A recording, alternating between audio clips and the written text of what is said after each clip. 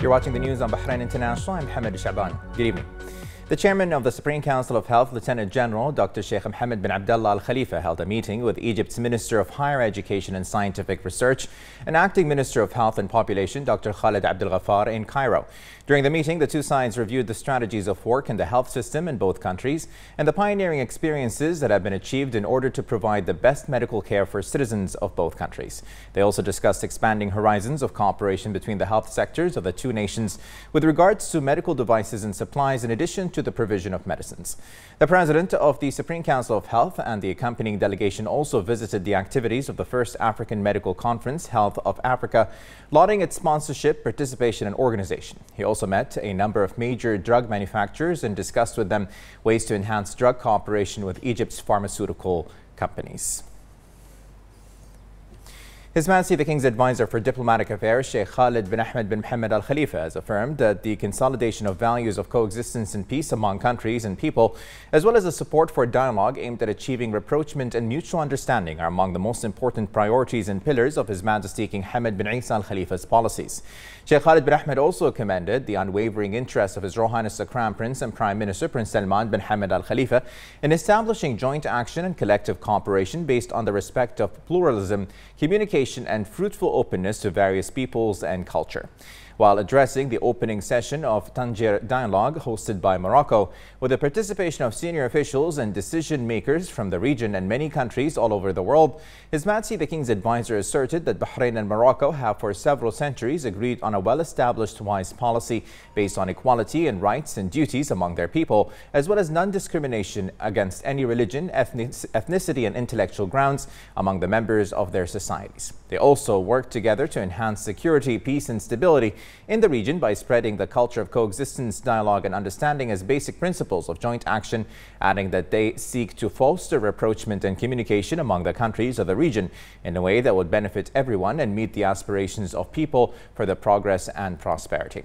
Sheikh Khalid bin Ahmed reviewed Bahrain's landmark achievements in passing laws and legislation that support social coexistence and protect it from anything that would affect its deep-rooted heritage. He indicated that promoting the values of coexistence, dialogue and openness are essential pillars of His Majesty King Hamad's reform project and one of the most important features of the authentic Bahraini identity as confirmed by the National Action Charter and the Constitution.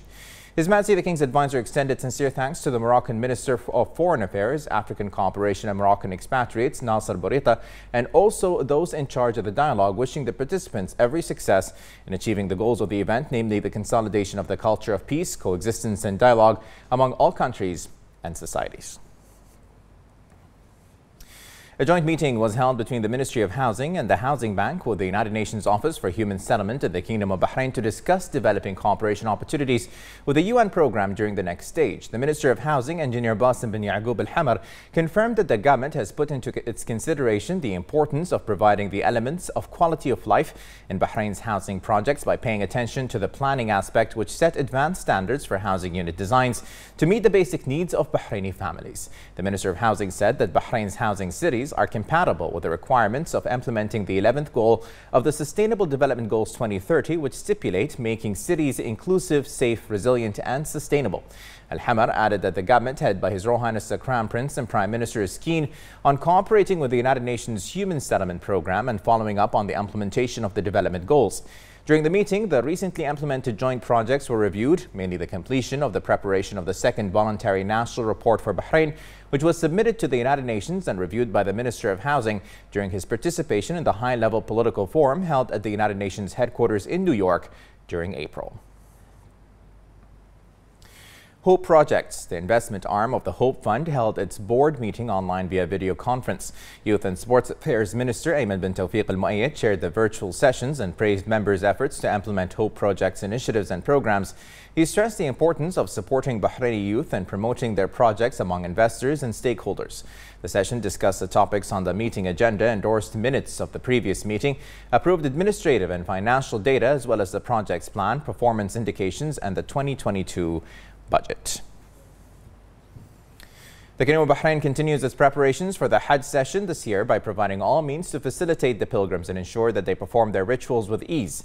As part of these preparations, the registration of pilgrims in the Bahraini campaigns has been completed, as the number of pilgrims in the kingdom for this season is 2,094 divided on 59 campaigns. The kingdom's mission has earlier decided to merge at least 5 campaigns with each other, giving them the responsibility of the management and negotiation with the concerned authorities, whether in Bahrain or Saudi Arabia. The Higher Committee for Hajj and Umrah Affairs and the Kingdom of Bahrain's Hajj mission have earlier decided on the obligatory merge of campaigns in order to improve services provided to pilgrims and maintain Hajj prices for this year in light of the reduction in numbers. The Hajj mission also decided that there is no permit for those who are 65 years old or above. France and the Kingdom of Bahrain celebrated 50 years of diplomatic relations by hosting a press conference on the frigate Lafayette Sakov, a French military ship in the kingdom. More in this report with Yasmin Ibrahim.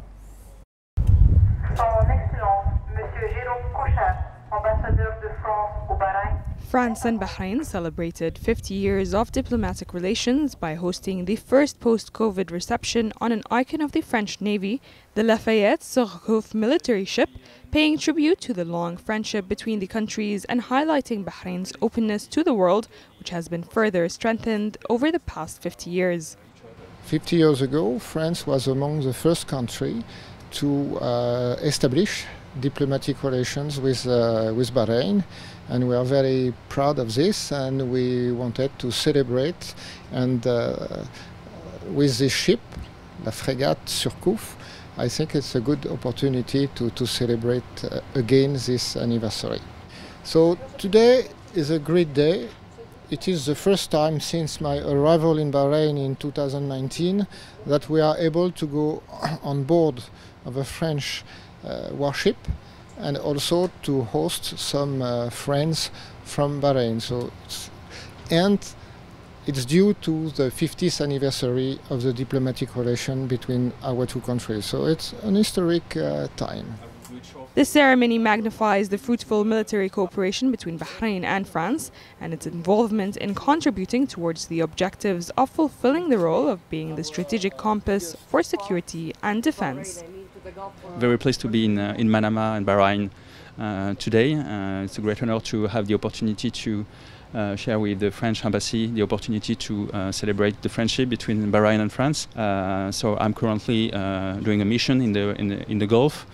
So as I already said, so we're doing a European mission called EMASO that contributes to safe navigation environment in the region. And so we patrol in the region, but we also have the opportunity to make some port visits and to support our diplomatic service to work to improve the relations between France and all the countries, our allies in the region. The stopover mission celebrated the special bonds of friendship that have linked the French Republic and the Kingdom of Bahrain. It is also symbolic of the cooperation, solidarity, and relations of trust that unite the two countries. Reporting for Bahrain International, I'm Yasmin Ibrahim.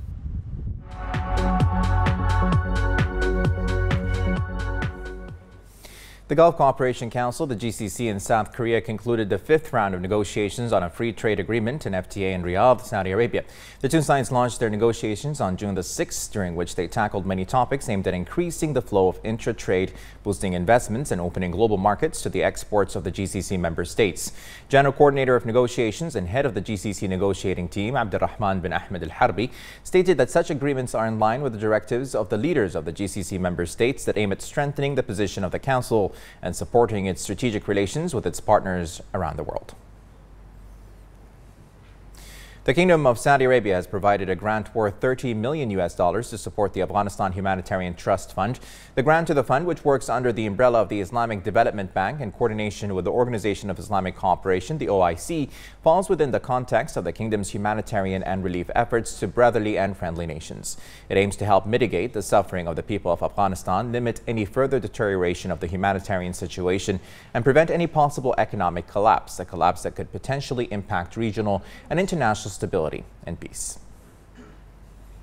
The Kingdom of Saudi Arabia welcomed the International Atomic Energy Agency's resolution criticizing Iran for not fully answering the watchdog's questions on uranium traces at undeclared sites. The Saudi Ministry of Foreign Affairs said in a statement that the kingdom welcomes the IAEA's Board of Governors resolution, which stresses that Iran must comply with its obligations under the Safeguards Agreement and the necessity of its cooperation to resolve all outstanding nuclear issues. The Saudi Foreign Ministry also called on Iran to cooperate with the IAEA and to resolve all outstanding issues without stalling.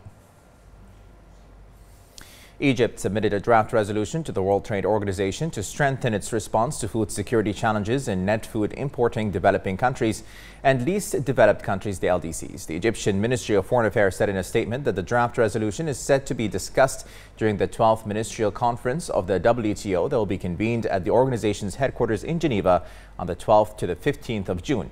Ahmed Ihab Gamaluddin, the permanent representative of Egypt to the UN office at Geneva, said Egypt submitted the resolution on behalf of the Arab and African groups and the LDCs after intensive consultations with member states.